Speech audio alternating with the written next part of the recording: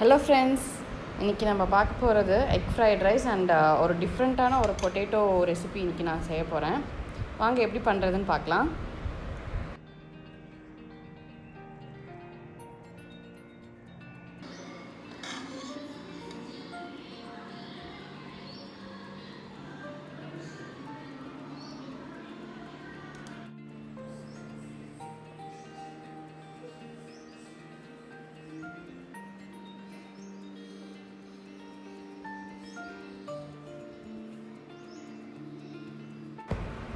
வாங்க first egg fried rice எப்படி பண்ணுறதுன்னு பார்த்துக்கலாம்.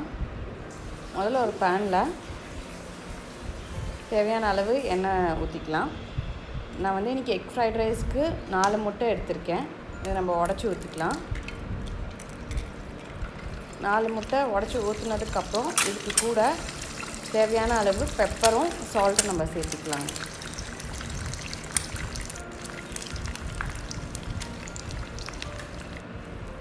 பாருங்கள், இதுக்கு தேவையான அளவு சால்ட் அண்ட் பெப்பர் சேர்த்திக்கலாம். பெப்பர் வந்து உங்கள் காரத்துக்கு ஏற்ற மாதிரி நீங்கள் சேர்த்திக்கலாங்க. இதில் நம்ம எப்படியோ ஃப்ரைட் ரைஸ் பண்ணும்போது அதுலேயும் நம்ம பெப்பரை ஆட் பண்ணுவோம். உப்பு சேர்த்திக்கலாம். இது நல்லா வந்து பொடி மாஸ் மாதிரி நம்ம மிக்ஸ் பண்ணி விட்டுக்கணும். ரொம்ப டீப்பாக வந்து சாட் பண்ண வேண்டாம். இது மாதிரி கொஞ்சம் பொடி மாஸ் வர அளவுக்கு நம்ம வந்து இதை மிக்ஸ் பண்ணிக்கிட்டே இருக்கலாங்க. இதை பாருங்கள், இப்போது எது மாதிரி ஆயிருக்குன்னு. இது மாதிரி ஸ்டேஜில் வந்து நம்ம எடுத்துடலாம் முட்டையை. இதை எடுத்து தனியாக ஒரு பிளேட்டில் எடுத்து வச்சுக்கலாம். பாருங்கள், தெரியுதுங்களா? இது மாதிரி வரும்போது நம்ம தனியாக ஒரு பிளேட்டில் எடுத்து வச்சுக்கலாம். இப்போ இன்னொரு கடாயில் எண்ணெய் சேர்த்திக்கலாம். எண்ணெய் கூட ஒரு பூண்டு, மூணு பல்லு பூண்டு சின்னதாக நறுக்கியிருக்கேன். எண்ணெய் காஞ்சதுக்கப்புறம் அந்த பல்லு பூண்டு சேர்த்திக்கலாம். அப்புறம் ஒரே ஒரு பச்சை மிளகா நடுவில் கீறி போட்டிருக்கேன். அப்புறம் ஒரே ஒரு வெங்காயம் சின்னதாக பொடிசா நறுக்கியிருக்கேங்க நான். இதை போட்டு நல்லா வணக்கிக்கலாம். இது கூட தேவையான அளவு உப்பு சேர்த்திக்கலாம். வெங்காயம் வணக்கிறதுக்காக உப்பு சேர்த்திட்டு நல்லா வணக்கிக்கலாங்க. இதை நல்லா வணக்கினதுக்கப்புறம் நான் இன்றைக்கி கேரட் பீன்ஸ் எடுத்து வச்சுருக்கேங்க நான். பாருங்கள், இதை வந்து நம்ம இதில் ஆட் பண்ணிக்கலாம். ஆட் பண்ணிவிட்டு நல்லா கொஞ்சம் வணக்கிக்கலாம். உங்களுக்கு வேணும்னா நீங்கள் இதில் வந்து இது சேர்த்திக்கலாம், கேபேஜ் சேர்த்திக்கலாம், ஸ்ப்ரிங் ஆனியன் போட்டுக்கலாம், எது வேணால் போட்டுக்கலாம். பட் ஆனால் இதில் வந்து இப்போது வீட்டில் இருக்கிற பொருளை வச்சு தான் நம்ம செய்ய முடியும். கடையில் வந்து கேபேஜும் இல்லை, அப்புறம் பாஸ்மதி ரைஸ் இல்லை, லாக்டவுன்னால நிறைய இது எல்லாமே தீர்ந்துருச்சுங்க. அதனால் நம்ம வீட்டில் இருக்கிறத வச்சு நான் எப்படி வந்து ஒரு பெஸ்ட்டாக கொடுக்க முடியும்ன்ட்டு தான் நான் இந்த ரெசிபி நான் செஞ்சுருக்கேன். ரொம்ப நல்லா வந்துச்சு. இதுக்கு தேவையான அளவு பெப்பர் போட்டுக்கலாம். பெப்பர் போட்டதுக்கப்புறம் சோயா சாஸ் இருக்குங்களா, அது ஒரு ஸ்பூன் ஊற்றிக்கலாம் இதில். அப்புறம் டொமேட்டோ கெச்சப் வந்து ஒரு ஸ்பூன். இதெல்லாம் சேர்த்திட்டு நல்லா ஒரு வாட்டி மிக்ஸ் பண்ணிக்கலாங்க. இதை நல்லா மிக்ஸ் பண்ணதுக்கப்புறம் நம்ம முட்டை வந்து வச்சுருந்தோம்ல வணக்கி, அதை வந்து இதில் ஆட் பண்ணிக்கலாம். எல்லா முட்டையும் நம்ம இதில் ஆட் பண்ணிக்கலாம். ஆட் பண்ணிவிட்டு நல்லா மிக்ஸ் பண்ணிக்கலாங்க. இதை நான் வந்து இன்றைக்கி வந்து 1 டம்ளர் அரிசி எடுத்திருக்கேன், ஜீரக சம்பா அரிசி. உங்கள் வீட்டில் பாஸ்மதி ரைஸ் இருந்தால் நீங்கள் பாஸ்மதி ரைஸ் எடுத்துக்கலாம். நான் இன்றைக்கி ஜீரக சம்பா அரிசி தான் எடுத்திருக்கேன். அதை வந்து வேக வச்சு நான் இப்போ இதில் போட போகிறேன். பாருங்கள், நான் வேக வச்சு எடுத்திருக்கேன். இப்போ அந்த ரைஸ் வந்து இதில் ஆட் பண்ணிக்கலாம். உங்களுக்கு பாஸ்மதி பிடிக்கும்னா நீங்கள் அதை பண்ணிக்கலாம். நான் வந்து இன்றைக்கி ஜீரக சம்பாவில் தான் நான் இன்றைக்கி இந்த இது பண்ணேன். நான் ரொம்ப டேஸ்ட் நல்லா இருந்தது, சூப்பராக இருந்தது. பாஸ்மதி ரைஸோட டேஸ்ட்டே வந்து இதுவும் தருது. பட் என்ன, பாஸ்மதி ரைஸ் வந்து கொஞ்சம் நீளமாக இருக்கிறதுனால அது இன்னும் பார்க்க இன்னும் நல்லா இருக்கும், டெலிஷியஸாக இருக்கும். ஆனால் இது வந்து அதே டேஸ்ட் தான் இந்த இதுவும் கொடுக்கும், ஜீரக சம்பாவும். நல்லா இருந்துச்சுங்க இந்த ரெசிபி. தேவையான அளவு நம்ம இப்போ பெப்பர் சேர்த்திக்கலாம்.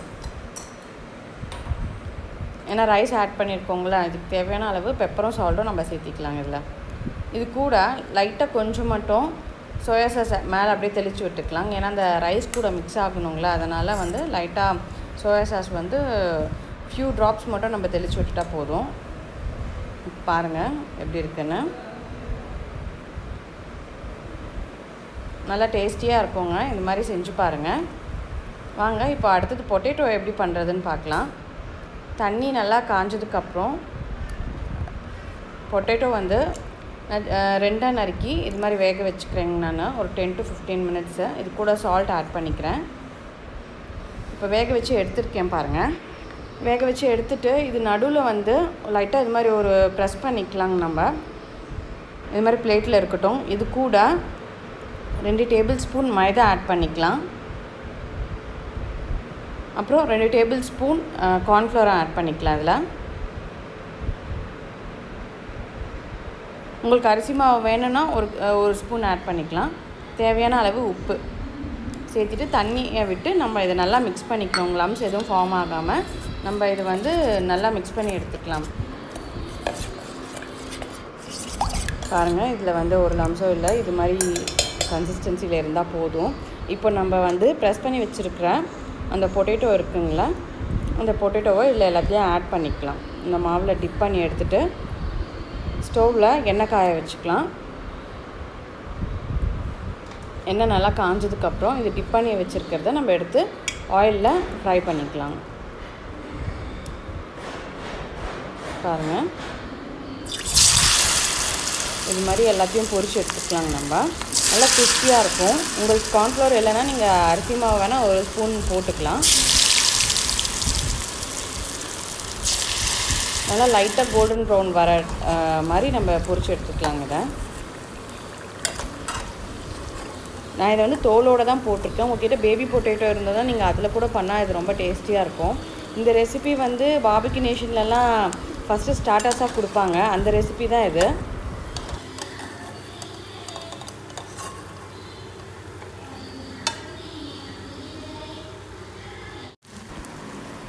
அதே மாதிரி மற்ற பொட்டேட்டோஸும் நம்ம போட்டு எடுத்துக்கலாம். பாருங்கள், எல்லாம் நான் இந்த தட்டில் எடுத்து வச்சுக்கிட்டேங்க பொரிச்சு. நல்லா கிறிஸ்பியாக வந்திருக்கு.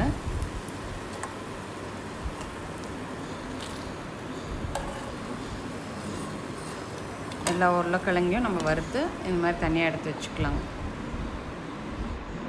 பாருங்கள், நல்லா கொஞ்சம் லைட்டாக ப்ரௌனிஷ் கலரில் வந்திருக்கு. இப்போது நம்ம ஒரு பவுலில் மயனீஸ் ஒரு 2.5 ஸ்பூன் நான் எடுத்திருக்கேன். உங்களுக்கு எவ்வளோ வேணுமோ அது மாதிரி நீங்கள் எடுத்துக்கலாம். 2.5 ஸ்பூன் மயனீஸ் எடுத்திருக்கேன். இது நல்லா வந்து இப்போ போடும்போது கெட்டியாக இருக்குது. அதை வந்து அந்த கெட்டி பதம் இல்லாமல் நல்லா வச்சு நம்ம பீட் பண்ணிக்கிட்டே இருக்கணும். கொஞ்சம் லிக்விடாக இருக்கணும். மாவு எடுத்து ஊற்றினா எப்படி இருக்குங்க அது மாதிரி இருக்கணும். இது கூட ஒரு 2 டேபிள் ஸ்பூன் கெச்சப் சேர்த்திக்கலாம். அப்புறம் சில்லி சாஸ் ஒரு 1.5 டேபிள் ஸ்பூன் நம்ம சேர்த்திக்கலாம் இதில். அப்புறம் ஆரிகேனோ இருந்துச்சுன்னா அதை சேர்த்திக்கலாம். அப்புறம் ரெட் சில்லி ஃப்ளேக்ஸ் இருக்குங்களா, அதை நம்ம கொஞ்சம் சேர்த்திக்கலாம். அதுக்கப்புறம் இதோட மெயின் இன்க்ரீடியண்ட் என்னென்னு பார்த்தீங்கன்னா ஆனியன் பவுடரும் கார்லிக் பவுடரும் தான். ஆக்சுவலாக இது ஆனியன் பவுடர் கார்லிக் பவுடர்லாம் நம்மளுக்கு இப்போ கிடைக்காது. சில ஷாப்ஸில் தான் கிடைக்கும், சில இதில் கிடைக்காது. அதுக்கு பதிலாக நான் என்ன பண்ணியிருக்கேன், ஆனியனும் கார்லிக்கையும் நல்லா எண்ணெயில் போட்டு வறுத்து எடுத்துகிட்டு ஒரு மிக்சியில் ஒரே ஒரு ரவுண்டு எடுத்துகிட்டு தான் நான் ஒரே ஸ்பூன் எடுத்து போட்டிருக்கேங்க. நான் அது கூட ஒரு ½ லெமன் பிழிஞ்சிக்கலாம். பிழிஞ்சிட்டு நல்லா நம்ம மிக்ஸ் பண்ணிக்கணும். இதுக்கு தேவையான தண்ணியும் நம்ம ஊற்றிக்கலாம். இது கூட ரெட் சில்லி பவுடர் நம்ம போட்டுக்கலாம். உங்களுக்கு தேவையான அளவுக்கு நம்ம போட்டுக்கலாம்.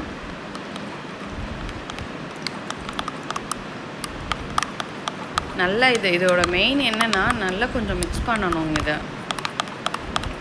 நல்லா மிக்ஸ் பண்ணால் தான் அதோட ஃப்ளேவர்லாம் நம்மளுக்கு வருங்க. எல்லா இந்த ஃப்ளேவர்லாம் சில்லி ஃப்ளேக்ஸு ஆரிகேனோலாம் தேவையான அளவுக்கு நம்ம தண்ணியை சேர்த்திக்கலாம். நம்ம தண்ணி இல்லைன்னா பால் வார்ம் மில்க் எதனா இருந்துச்சுன்னா கூட நீங்கள் அதை கூட சேர்த்திக்கலாம். பாருங்கள், இப்போ பொட்டேட்டோஸ் இது மாதிரி போட்டுட்டு இதில் வந்து ஒரு பொட்டேட்டோக்கு ஒரு ஸ்பூன் ஃபில்லிங் நான் கொடுக்குறேன். நான்